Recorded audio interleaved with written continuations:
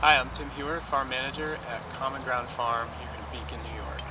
In late August, Hurricane Irene came up the Hudson Valley and dumped about 8 inches of water on the farm here in 12 hours time.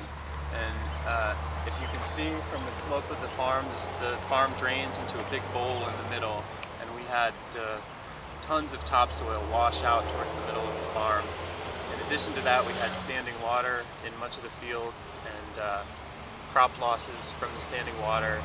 Beyond that, in the week or two following the event, we saw entire crops just turn yellow from the anaerobic conditions in the soil. The plants really need 30% oxygen in the soil to grow and to uptake nutrients from the soil, and we didn't have those conditions, so we were left with very little food to distribute to our members, and thinking about a way to solve that problem.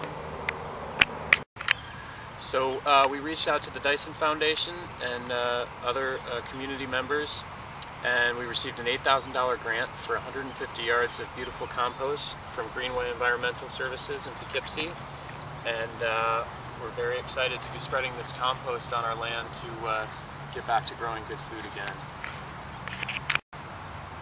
So this Saturday morning we're hosting an event, compost raising, soil raising party. It's going to be 8 o'clock a.m.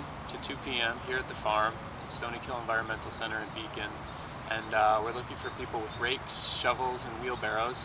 And we're going to evenly spread 150 yards of compost over our fields. And at the same time, as we finish each field of composting, we're going to be spreading, hand broadcasting cover crop seed, things like vetch and rye, triticale, and winter peas to try to hold the soil in place over the winter until we till it again in the spring to grow food again. And anybody can come to that?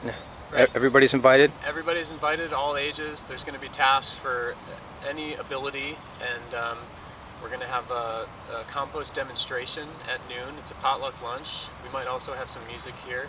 And we're just inviting anybody interested in knowing a little bit more about their local food system to come out and give us a hand on Saturday morning.